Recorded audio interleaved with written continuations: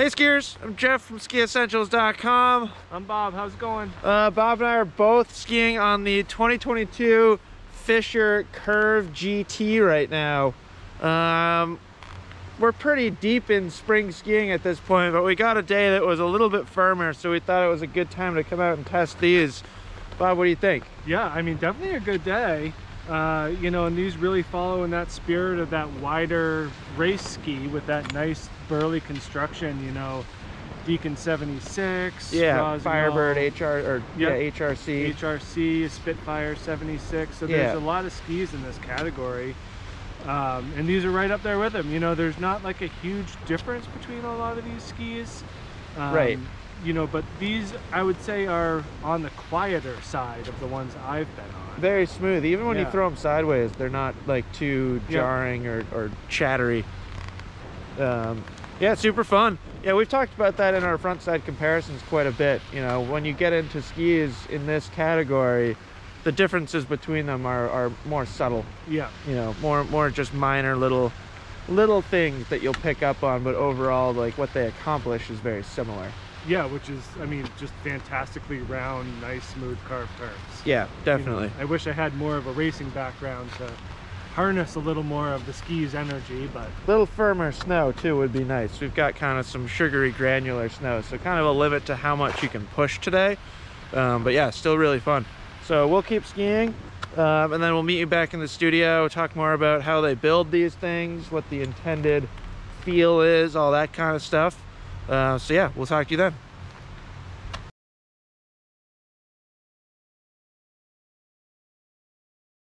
As promised in that intro, here we are back in the studio. I didn't say anything in the intro about it being 2 months later. Right. Well, sometimes it takes a while to get these things worked out. Here we are 2 months later. We had actually planned on releasing the review of these skis way back on like April 1st. Our rep had to come grab the pairs that we had for a demo at, I think, Sugarloaf in Maine. And then we never got them back until just recently. So kind of a delayed release on this review, but super fun skis, and I'm glad that we finally get the chance to talk about them. This is the Fischer RC4 The Curv GT, which is a bit of a mouthful. One of the longer, more technical ski names that I can remember. And you know, it's kind of, the way that I'm thinking about this ski is it's kind of in between skis like the RC1 and skis like they're just full-on race skis. Right. Basically, how Fischer describes this is it's a race ski for every day, which I think is a really good way to think about it. Yeah, and when you're on it, that's kind of what it feels like. Totally. Yeah. Pretty cool design and construction to this ski. So let's run through some different design or different construction elements to start. Wood core, you know, nothing crazy about the wood core. There's 2 applications of carbon in this ski. So we get carbon bridge, which is essentially like, they describe it as 90-degree kind of strips of carbon right underfoot, so giving it a stronger feel right underfoot. And then we also get diago carbon, which is something that we've seen in other skis, and I'm pretty sure even from other brands too, where it's kind of like a cross-hatching diagonal grid of carbon throughout the ski to give it a little bit more torsional stiffness. And then we get a sheet of shaped Titanal, which is pretty interesting. It's almost a full sheet of Titanal, full width in the tip, and then they kind of just barely take it away from the edges, and then you get it back full width underfoot, and it actually coordinates pretty much exactly to where that carbon bridge starts, which is pretty cool. And then that's about it for construction. Shape, we get some cool stuff with shape too. So pretty much a full camber ski. There's not really any rocker in it. There's a little bit of curve up in the tail, but not really any rocker in it. But we get radical triple radius. Yep.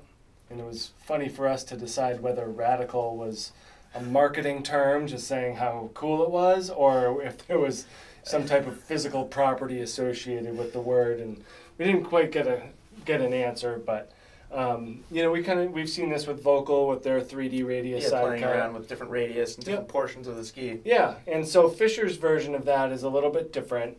They're more tight in the shovel of the ski and kind of medium underfoot, and then I've described it as medium-er in the tail. Back to a little tighter in the tail. Right, little tighter in the tail.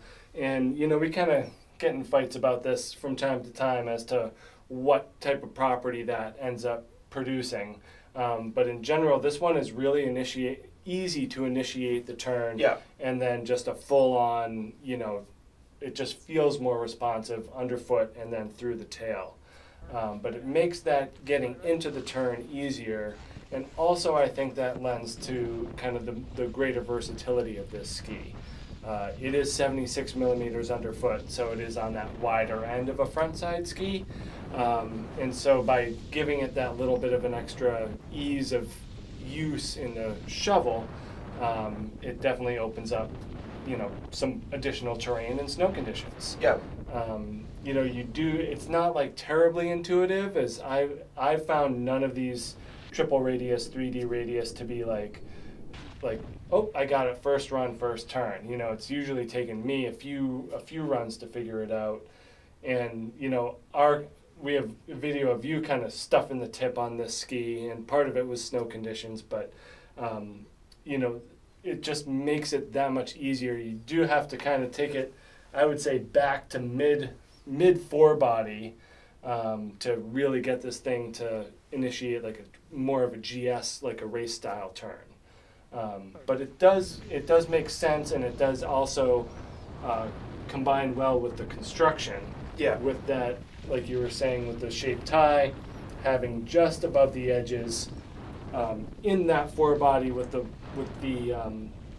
you know, that quicker turn radius is a little bit more forgiving. So yeah. Makes it more approachable for more skiers. And I believe I said a sheet, as in a singular sheet, but I'm quite certain there's two sheets of metal in this ski. Yeah, that top one. Just to clarify. The top one is the shaped one. Yeah. Yeah. So that triple radius does make a difference. Absolutely. And I think it's really cool the way that they designed this ski, and like you said, all the technology like works really well together, to the point where it kind of feels like it almost has two different personalities, but I don't think that's like an accurate way to describe it.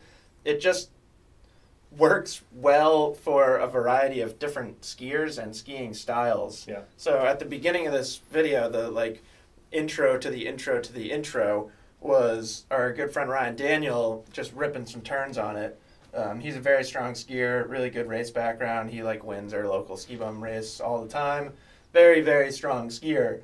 And somebody like him, you know, they're putting a ton of skier input into it. They're really getting the ski to flex and benefiting from that, the strength of just this mid-section of the ski.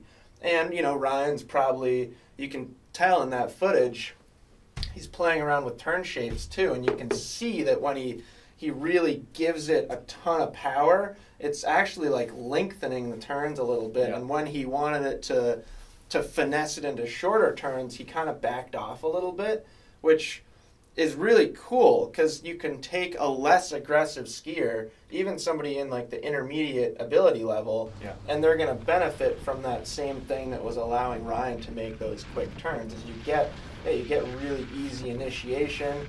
You know, the fact that they took the metal kind of away from the edges right here, it's giving it a little bit more forgiveness, just a more supple feel, more compliance for a less aggressive skier. But then you can, you know, put it on the feet of somebody like Ryan Daniel, and it performs really well. And I kind of felt the same about the varying snow conditions that we skied it in. Like you mentioned that when I stuffed a tip, and I think we both were kind of struggling on that day, and it was a weird day. Yeah. We'll throw a little clip in right now so you can see what I mean by it was a weird day.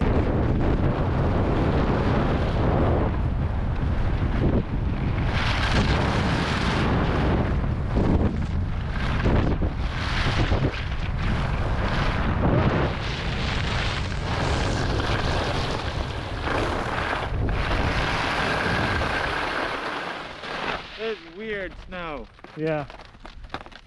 I noticed that like this would dig in pretty quick. Yeah, and it's like then sometimes there's nothing to push against. Yeah. You'll feel it on the bottom too, lower north slope. You punch. Hey, should we do one more on these? You could get the ski to work in those snow conditions. You know, we had that, like, it literally was like a couple inches deep of granular sugar snow. Right. So you would, like, usually when you have sugary snow conditions like that, you're knifing through it on a carving ski like this, but then there's something else underneath that you, like, there's an ice layer underneath or something where you can catch and, like, push against it. Yeah. But that day, there wasn't really anything to push against. And I feel like the ski actually did it better than a lot of skis in this category would have because of the shape of the tips and tails. You know, you didn't have to, like, just push and push and push to initiate a turn. You kind of just tip it on edge and finesse it, and this tip pulls you right into the turn. Yeah, and I'm more comfortable on a ski like this just rolling, you know, edge to edge, and you know, it was certainly one of the more stable out of this grouping of skis. You know, whereas a skier like Ryan is getting a lot of energy and power from, you know, midfoot back through the tail. You can see him really just like using that tail to spring into the next turn. And, you know, I don't quite have that racing background or that energy out of the back of my turn to do that. But I found that for me and other skiers that are, you know, don't quite have that alpine racing background, that are more than happy just to roll this thing edge to edge and go fast and stable and have a great time. Yep. You know, there's nothing wrong with it from that standpoint either. No. Yeah, really good ski. 76 underfoot, so I think we mentioned this at the beginning, a little wider than a lot of skis in the front side category, so it'll work a little better later in the day. You know, that footage again at the beginning of this video where Ryan was skiing some softer snow conditions, it works in that really well. I've been thinking about this ski a lot over the past few days, kind of just, you know, prepping for this review. I think you're going to see a ton of ski instructors on these. Yep. It feels like the perfect ski instructor ski because you can demonstrate so many different things on it. Right. Like the tail's not 100% locked into the turn.